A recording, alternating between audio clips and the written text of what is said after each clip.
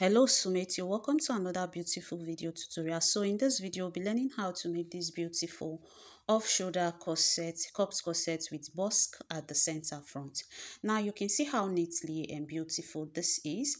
Now I will be sharing with us, this is part one of the video. We'll be learning how to draft and cut in this part one. You can see the inside, how neatly done the inside is. Now you can, of course, you can see that my bony is fixed on the lining because I didn't want it on the main fabric. I'll be sharing every details from the cutting to the sewing till everything I'll be sharing with us. Part 2 will be the sewing, the cup part. You can see how neatly done the material I placed on the cup is. I'll be sharing everything on how I achieve it with us. So if this looks like what you want to know how to make, you can stick around. Let's get right into it. So the first thing you'll be needing is your material. I'm using the excellent satin fabric. Then you need your hairstay, you need your busk. I'm using 7 hooks, some are 5 hooks. Then of course you need your original push-up bra cup. I could not include it to the first step of the video, so I had to show us the cup I used. So the first thing I'll be doing now, I'll go ahead and take my measurement. I'll just do my normal basic draft like we did in the first video. So I'll just take my measurement and connect all my lines together.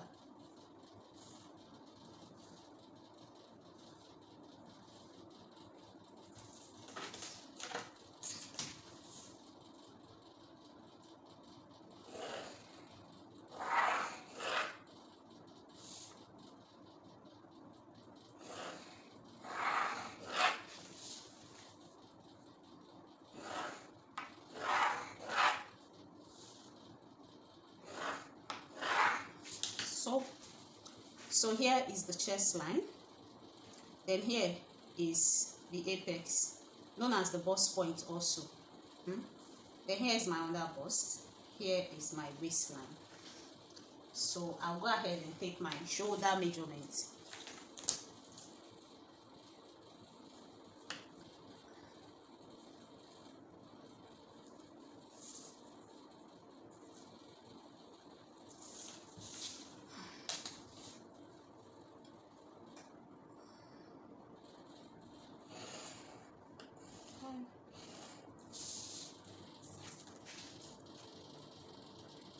I'll remove my ½ inch, then I'll get the midpoint for this. I'll come in by ½ inch. It's an off shoulder we're making, but I have to do this part to serve as a guide for us. So I'll go ahead and impute my bust measurement first so that I will be able to do the armhole connection.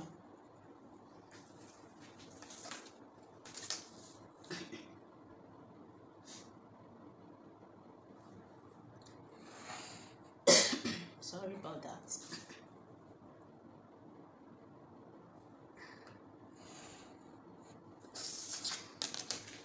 So after this, the next thing I'll be doing now, I'm using the length I'm using for this one is 24. Do you get? So I have 24 and half, 24 and quarter. So I'll just leave it. I'll use the full length as my hem. So the next thing I'll be doing now, I'll be imputing my nipple to nipple measurements. So the nipple to nipple I'll be imputing, measurement I'll be imputing is going to come to my under bust, from my under bust to my waistline. So if I divide my nipple to nipple by 2, I will have 4, like this. I'll also come here and mark 4. After that, I'll connect a straight line.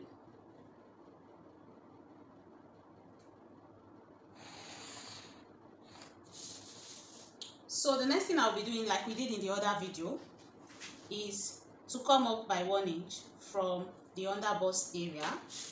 So it means we're creating a new under bust. So I'll connect it like this.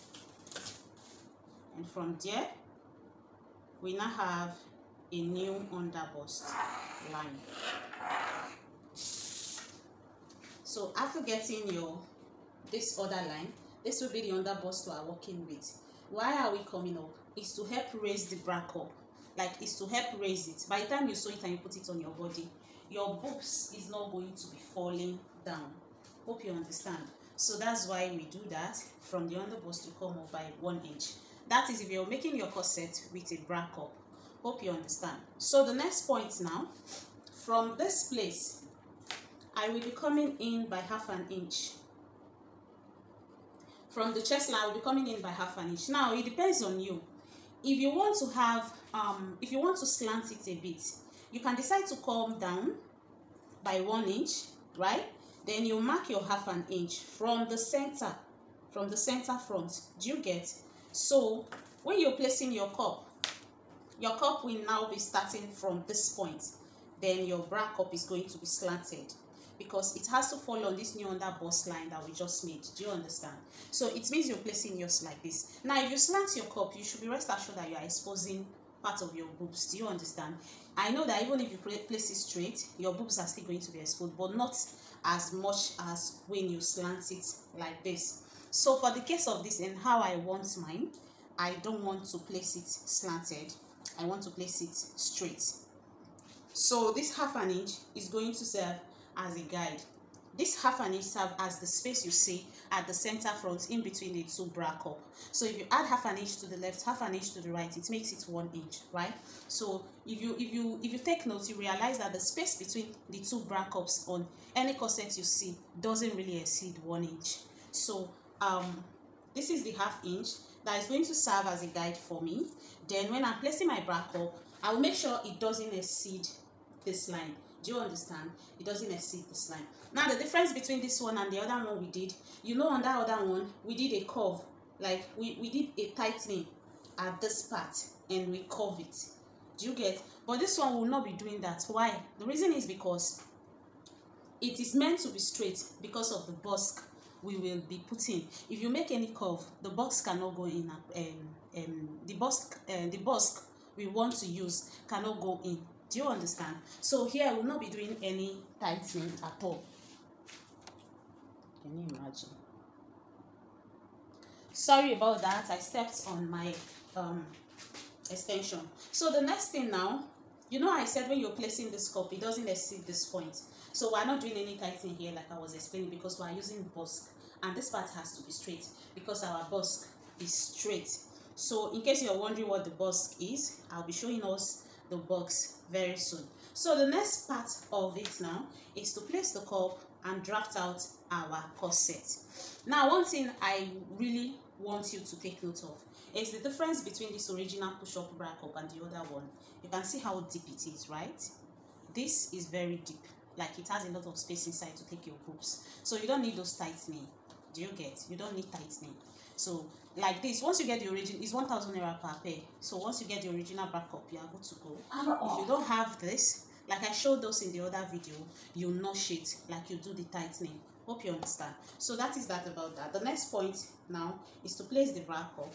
Then I will make sure it doesn't exceed this new underbust that we created with 1 inch upwards. Then when you're placing it, you press it a bit.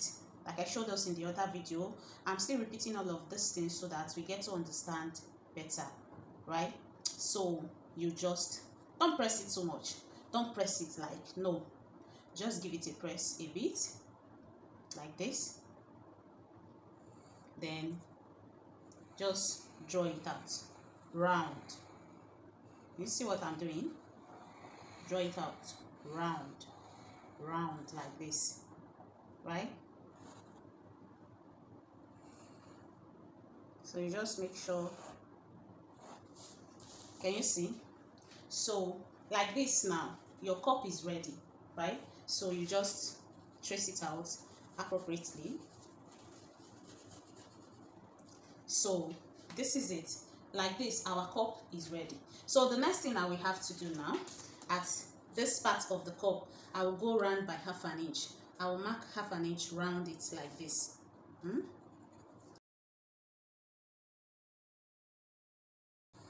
Right?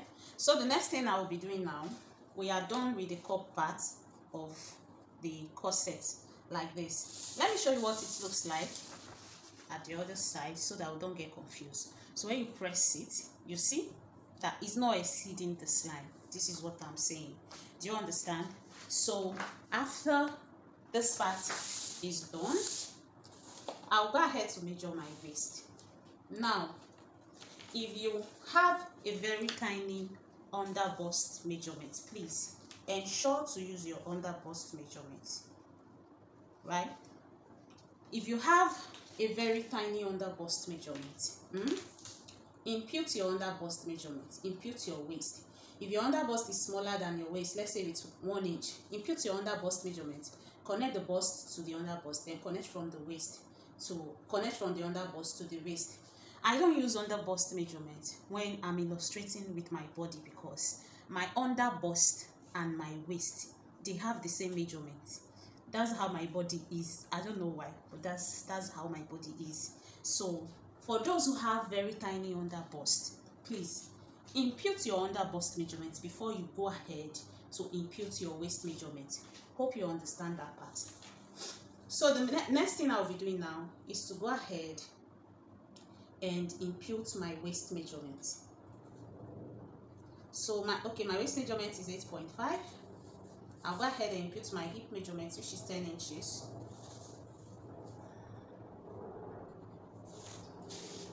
Then I'll connect together.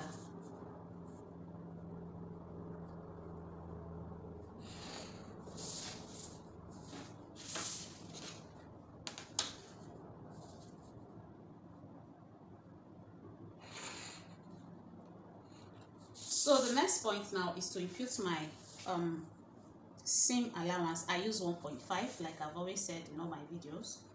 I use 1.5.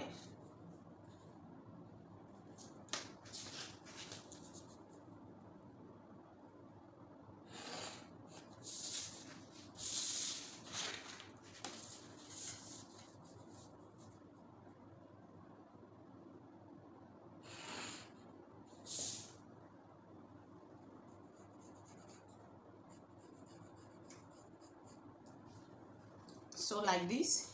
The next part of it now, because it is an off shoulder, right? Because it is an off shoulder I'm making, I will come up by 1 inch from the chest line, which means that I'm raising the armhole line, right? Because the armpit will be too exposed if you do not raise it up. Do you understand? So from this part now, I'm connecting a new armhole line. Let me use the blue marker for it, so that we don't get confused. So are you seeing what I've done? I came up by 1 inch like this to connect a new armhole line. So I'll be connecting from this point to this point. Okay. So can you see? This is the new armhole line because I have to raise it up. If you don't raise it up, your armhole your armpit will be too exposed for you. So the next point is to connect this point to the armhole line. We really do not need all this side because it's an off shoulder. So we have to connect from where the bra cup is ending to the armhole line. So I'm using my armhole curve to do that part. So I'm connecting like this, right? I'll connect it to this point. Okay. So this second line stands and this one doesn't, right? So I've connected the upper part. So the next thing we will have to do now, we'll have to cut out this point like this, like this, like this, and so. So we'll be cutting it together before we go ahead to do the proper tightening for the corset.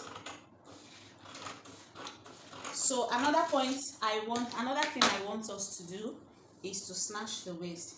Then for this, I'm snatching by 1 inch. So it means that I'm snatching total of 4 inches from my waist, right? I'm snatching by 1 inch. I've never done that much snatching on any of my work before, but I just want to try it out. So if I'm using 1 inch here, by the time you times 1 by 4, you will have 4 inches. So by the time I'm done with the snatching, 4 inches will be away from my waist already. So you know that I already explained all this part in the first corset class, how to snatch the waist and all of that, and we all understand it already. So I'm not really going in details in this video.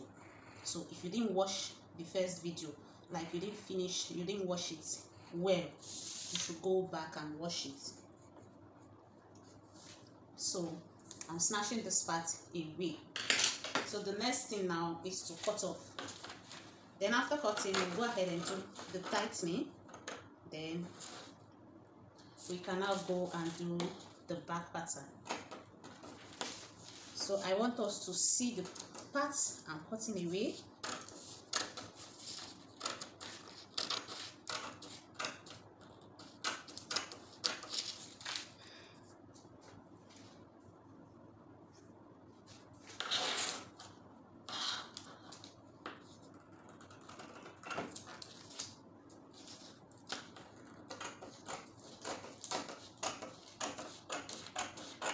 So you see this extra ½ inch we've already added. When we are now cutting on our fabric, we are not going to add more. I feel it's easier when you just add to your paper, especially this part.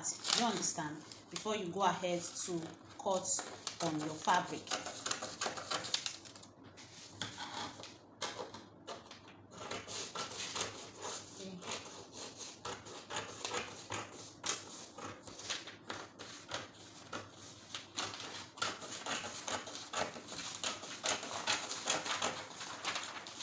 Can you see? So this is what we have, like this. The front pattern is ready, like this. So the next thing now is for us to do the tightening at the center. I know we all already know how to do the part, that part, but I will still be illustrating it anyway. So what you have to do is to get a fresh paper like this.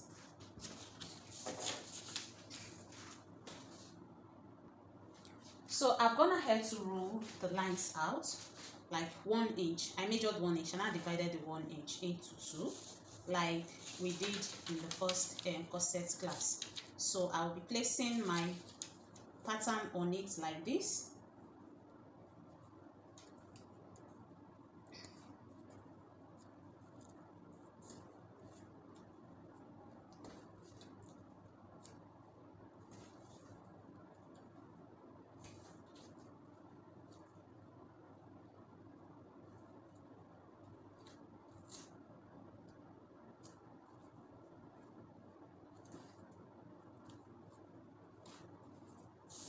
Then this other one. So one thing you have to make sure of is that the line they will be occupying at this point is equal. So I'll just get a straight line here like this. So everything is equal, like I'll get everything equal.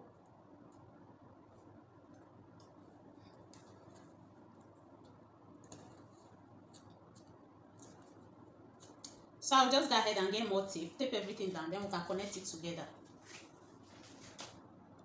So I've gone ahead to tape it down. The both sides are taped down equally.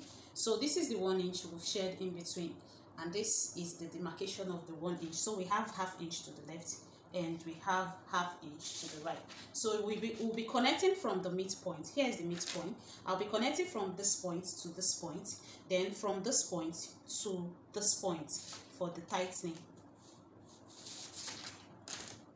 So when we go ahead to cut on our material, we'll not be adding extra stitch, extra allowance to cut. Can you see? To this edge. Then from the midpoint, this other midpoint, I'm connecting to this edge.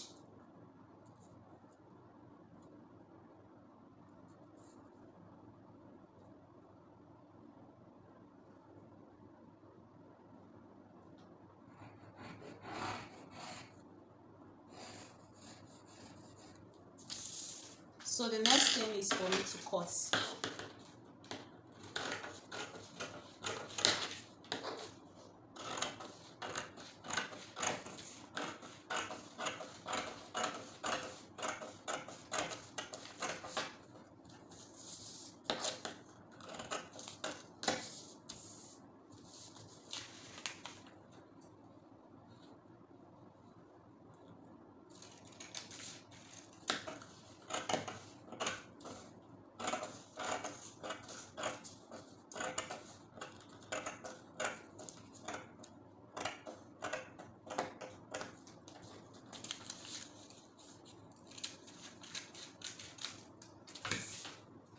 So the front pattern like this is ready.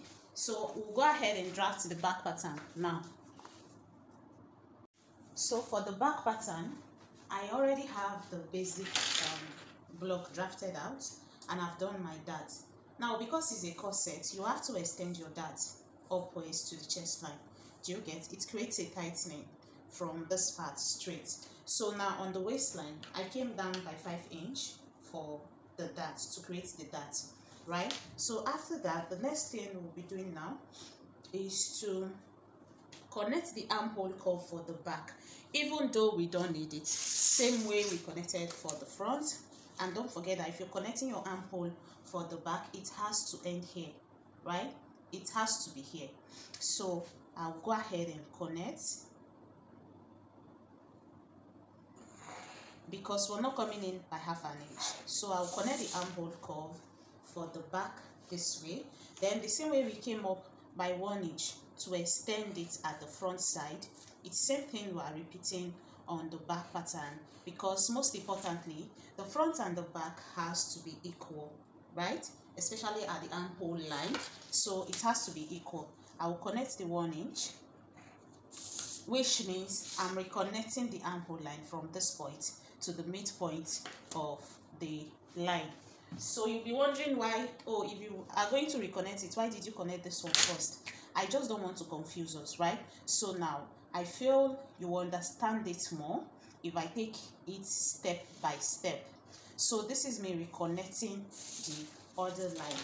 So after reconnecting now, this is our new armhole line. So the next point is to do the waist snatching. I use 1 inch for the front block, so it has to be equal. I'll also come down by 1 inch. Then I'll connect from this point, straight line. We should be used to our snatching part of the video already by now. So I will extend it downwards as usual, and I will connect with my pattern master like this. So after that, I'm just going to blend it this way, right? Just to remove the sharp edges. So after we've done that part, on this part now, I will connect it. Now, one thing I want you to know is that this is an off-shoulder block, right? And for this off-shoulder block, if you make your neck depth for the back pattern, if you make it too low, my dear, it is not going to hold you. Do you understand? It's not going to be firm on your body. So whenever I'm making anything off shoulder, I make sure that the back pattern is not too low. If I really do not want it to rest, the back neckline, if I really do not want it to rest on the chest line, I will not exceed 1 inch below the chest line. But for the cost of this one, I am resting it on the chest line. So I'm connecting straight from this point. So at the end of the day, you see that we really do not need this line, but you have to just go through all of those former steps to get to where you're going, so you don't get confused, right? So this is me connecting it. I want it to fall on the chest line. So now, like this is the bodice of the corset I'm going to be working on. So the next thing for me to do now is to cut it out. So for this corset now, I will not be doing any back spacing. I'm not doing back spacing because I don't think I want to add a closure to it. But if after making it and the back is still exposed, because I'm already snatching a lot from the waist, if it's too exposed, I can always add a closure. So I've already taught us how to add a closure on the first corset video. So if you feel like adding a closure to your own, you can. But for now, I don't feel like adding a closure for now. So you can see how I'm cutting it. So you take note of all of these points when you want to cut your own also. And don't forget to label it too, because it can be trickish. So the thing is, if you don't want yours to have only two star lines, like you don't want it to just be two, you want to create different channels, you can divide it as much as you want. But for me, this is how I want it to be. So like this, both the front and the back pattern is ready. the next step is to go ahead and cut. So I'll go off the camera, I'll cut on the material, cut on the lining. I'm using haste for this. I will cut the haste, then I will come and show us everything. Then we can go and sew together, right? I've gone ahead to cut on my material, right? So you can see how I labeled it, the center front, the side front. So for the back pattern also, I have the side back, and I have the center back, which is the CB, and I have the side back, which is the SB. So here, I went ahead to cut on the main fabric. I'm working with an excellent satin. This is the main fabric. This is the doll face I'm using as lining, right? And this is my hairstay that I will be going to iron on it, and I'll be showing us the ironing parts also before we now go ahead to cut. So now what I want to bring to your notice is that you can see that this part, I didn't add extra half an inch to join it. We already have an extra allowance to join this place together, and it serves downwards. It gives it this fitness and firmness. Do you understand? So you don't need to add extra half an inch to this part at all, because we've already done it. So on this part, I also do not add, because we've already added it on the paper, like I was explaining earlier at the beginning of the video, right? So that's done. The part we added half an inch is the upper part. Can you see this part? Let me check if you're seeing. Okay, this part is where I added half an inch, the upper part like this. For the front, the upper part like this, because we'll be turning with the lining, we'll be turning the main fabric with the lining, so we need the half an inch on the upper part. That about the front. So for the back pattern, the center, I added half an inch to the center. Can you see? Then on this side also, I also added half an inch, because if you remember, we just cut the dart away for the back. So half an inch on both sides. Then on the upper part also, we added half an inch that we will use the lining to turn the material, the main fabric with. So after that, I'll be going to the table to iron. So this is the busk we will be using for this. So this is my busk, and I'm thinking it is too short, but let's see what we can do about that. So the next video will continue from here.